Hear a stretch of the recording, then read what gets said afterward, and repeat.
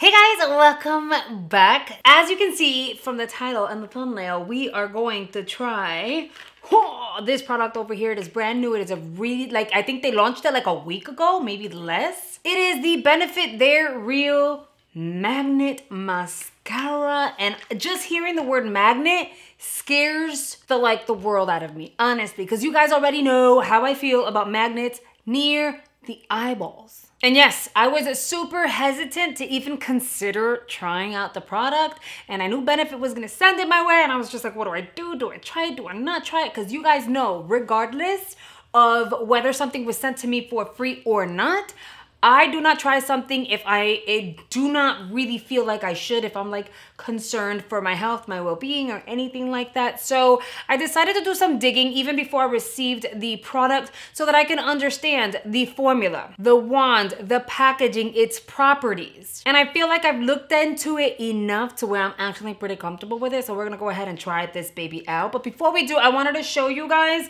my go-to no makeup look, because I got a lot of compliments on an Instagram picture where I literally had, I skipped the foundation and I just did the basics. So I'm gonna go ahead and show you that real quickly, because you can do this in 2 minutes, literally 2 minutes, and then we'll try the mascara. My first step is to use an illuminator on the skin, like a liquid one. It could be any that you would prefer. There's the Elemis Superfood. We have the QMS, which happens to be an illuminating tinted moisturizer. But my go-to is the Charlotte Tilbury Wonder Glow Instant Soft Focused Beauty Flash. And I kind of like doing a laser thing. It's not, and I just apply a little bit of illuminator that's gonna hydrate my skin, help diffuse it, but make it look healthy and glowy. I do this a lot and I get so many compliments on the whole, girl, you have that beautiful pregnancy glow. I kind of see it now, even without this product, but I'm kind of afraid of what's gonna happen once that pregnancy glow is gone in a few weeks. But yeah, so that's my first step. Just a nice little base. It's not a foundation. It is extremely sheer, but it'll hydrate your skin while giving you a little bit of luminosity. Then I grabbed any, I literally switch my concealers on a day-to-day basis. So grab any concealer and just conceal these areas. I cannot get away with not applying concealer under my eyes, because lately, girl, I've been losing sleep with this whole stress of house hunting and stuff. So I'll just take a damp sponge and just blend that out, and then go over my eyelids with whatever's left. And as you guys can see, my brows are pretty much groomed, and I'm feeling like they look really good because I don't really have to do much to them. I did the brow lamination at home, so it's a DIY. It's still good. It's been over, maybe it's going to be 2 weeks or something, and it's still good. So all I tend to do for my brows, and sometimes I've been skipping it, is just filling in the little arch area, just so it doesn't seem all bald and sparse and stuff. But I'll just take the concealer to brighten under my eye. Automatic difference from when I started, right? I'll take a little bit of a powder, any powder. You're not gonna overdo it. You just kind of want to set it without baking. You don't want to look exaggeratedly bright under your eyes. You want it to look really natural, so you just kind of do one of those. And then whatever's left, set your lids. Notice my nose is still a little pink. That's okay, I don't even mind it. I'm not striving for perfection. I'm just trying to look a little more put together. For the brow, I'm gonna keep it a little simple, like I said, and I'm just gonna fill in this kind of arch area so it doesn't look sparse. You can feel free to fill in any other areas that you feel like you're lacking some hair, just so that it'll look uniform. For those of you wondering, this is the Benefit Precisely My Brow Pencil in the shade gray. The garbage company is picking up the trash in this community, and they're making a lot of noise, so I'm killing time. And I'm so annoyed because they had all day to do this. And it just so happens they always come by whenever I am at filming a video. So yeah. Okay, I think they're done. So I'm gonna bring you guys into a little secret. Most people will get it. Some people will be like, ooh, what are you talking about? But I'm gonna keep it real with you guys. So since I wear makeup on a day-to-day basis, on days that I don't wanna wear foundation and I don't wanna overdo it, I don't wanna toss around all these products, and I'm creating this look, I will grab the bronzer brush that I've used most recently. Not like a 3-week-old one, hello, that's a bit much. But technically you're supposed to clean your brushes weekly, because if not, then you have like buildup of product. So I will take the bronzer brush that I've been using for the past 2 to 3 days. I do not add any additional bronzer, and I just like whatever's left, just to get that little something without overdoing it. I want it to look natural, so that's what I do. Judge me. You know what? Go in the comment section and judge me. It's fine. It's fine. I get it. I totally get it. But if you're my people, like, you know I get you. You don't have time to be like, okay, here, no. You need quick makeup. There's a Zoom meeting in 5 minutes. This is what you need. You grab whatever brush you have with like excess product in it, because if it's clean, it's not gonna work, obviously. That way you don't have to grab an additional product. And then you do one of these, right? And whatever's left on the brush, you're just applying it. And then that's it. Is it the most hygienic thing to do? No, but I know everybody goes ahead and reuses their brushes for a week, at least their face brushes. And then guess what? Blush, you guessed it, okay? I've been using this one for the past, I'm gonna say 2 days. So whatever's left on it, I'm doing one of these. I know this brush does not have a lot of highlighter built up in it. I'm gonna use the Aether Beauty highlighter. This is the Supernova Crushed Diamond Highlighter. It is there before. I've only used it like twice, but I love it. It's stunning. And I'm just gonna pick up a little bit and do one of these. It looks like crushed diamonds being smeared on the skin. It's so pretty, and it does not emphasize any texture or dry patches, which I've really been enjoying. And then for the lips, honestly, I would generally just apply a little bit of a lip balm. If I wanted to dress it up, I'd do a lip liner. Since I'm filming this for you guys, I'll go ahead and use a lip liner. But, you know, again, I really skip the lip liner when it comes to these kind of like simple everyday looks, solely because I would normally go out and wear a mask and no one gets to see that. So a lip balm is like the easiest fix when it comes to the lips. This is the Charlotte Tilbury Lip Cheat in Pillow Talk. Doesn't have to be perfect, because at the end of the day, you're just applying a balm over it.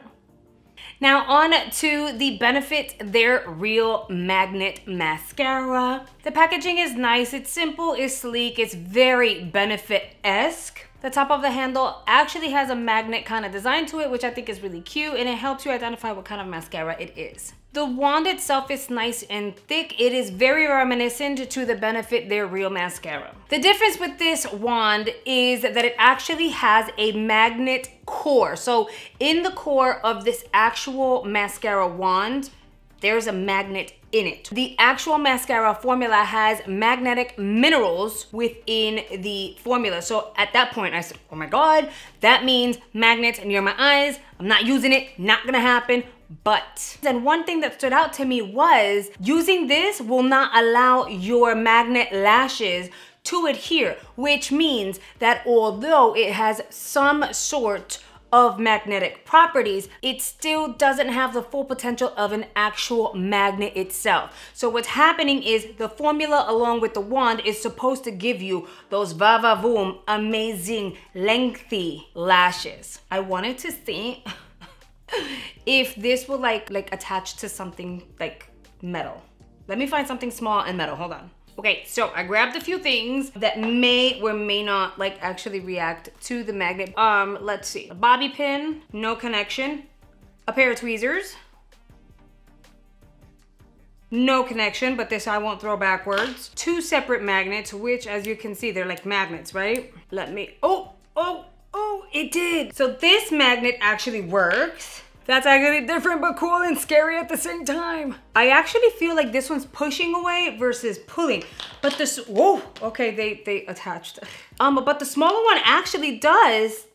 It's, okay, that's kind of creepy. By the way, everything that I said about the magnetic minerals and all that stuff, that was actual like research, because I researched what's the difference between actual magnets and magnetic minerals. And there's definitely a difference. I am not the one to dictate and explain that, because I am not very scientifical. I am terrible at relaying those kinds of information to people. So I'm just gonna say do your research, but I promise you, magnets, and then magnetic minerals, although within the same category, same family, they're still very different. So I was actually very comfortable with the idea, because it doesn't mean that this is gonna pull anything and I'm not gonna feel anything, and it's not weird because nothing is gonna be attaching to it, and I'm not gonna have actual magnets anywhere near my eyes. So we're gonna dive in and try this baby. This is gonna be first impressions. We're gonna go and apply 1 coat. I'm only gonna do the, oh, Okay, I'm gonna do one coat and we're just gonna do the top. What video was it that JLo had like no lashes, or at least it looked like she had no lashes, but they were like super basic and it looked so pretty. Her eyes look like angelic, like really natural, because right about now that's what I'm getting on my actual lashes. This is what one very light coat looks like. You guys already see, like I didn't really go in and like overdo it, try to overbuild it. I'm showing you one simple pass. That is actually really pretty. I'm gonna do the one simple pass on the other side as well. It looks real simple, but they look cute. I would go out like this, right? And with a mask, it just covers like this whole area. I'm gonna apply a second coat and see what coat number 2 looks like.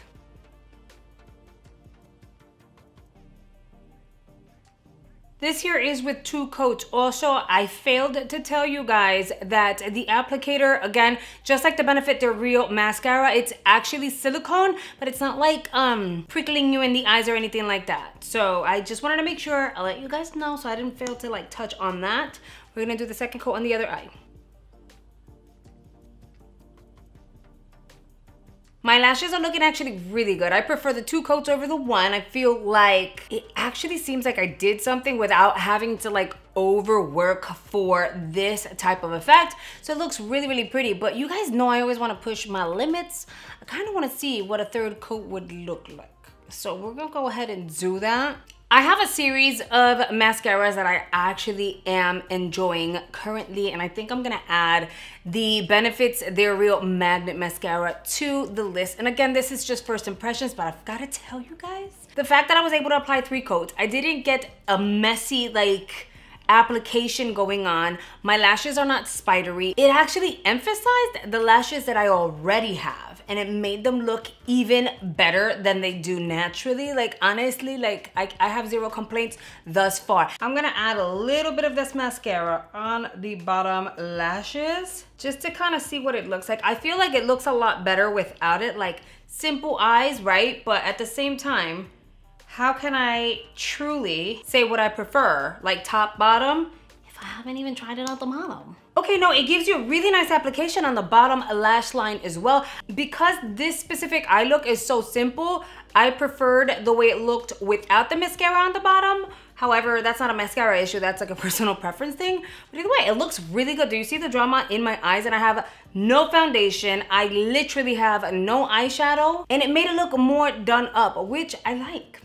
Let me know down below if this is a mascara you would totally dive in and try. And if you're saying no, why? I'm curious as to why you wouldn't try it. I gave you guys my explanation as to why I was freaking out, not knowing whether I should try it or not. But I want to hear you guys' thoughts. Also, here's a little sneaky peeky.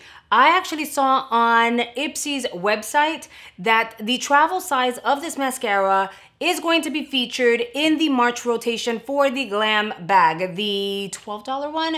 So if you receive the regular $12 Glam bag, you may actually receive one of these. I'm not sure how they're gonna be customizing it or anything like that, but it would be cool because it's a great way to try this baby out and see whether or not it's for you. Quick reminder, my giveaway is still live and it's actually a pretty big one. So if you haven't seen it, make sure you click up here and or in the description box. It's gonna take you to the video where you're gonna get the 411 on the prize, as well as like how to enter. A lot of people were surprised and were saying like I'm too nice, but some people said I was crazy for doing that. But either way, whatever, you know, I love you guys. So I wanted to do a real like big giveaway. So make sure you go sign up for that if you haven't already. Do not miss out on your opportunity. That's what I'm saying. Thank you so much for choosing to spend a few minutes out of your day with me. It really means a lot. I hope you enjoyed this video. Make sure you check out the videos that are coming here on screen. There are more unboxings, more tutorials, more vlogs, more how-tos, more first impressions, reviews, and all that good stuff, because that's what the channel is about. Make sure you go check those out, and I'll see you guys over there. Bye.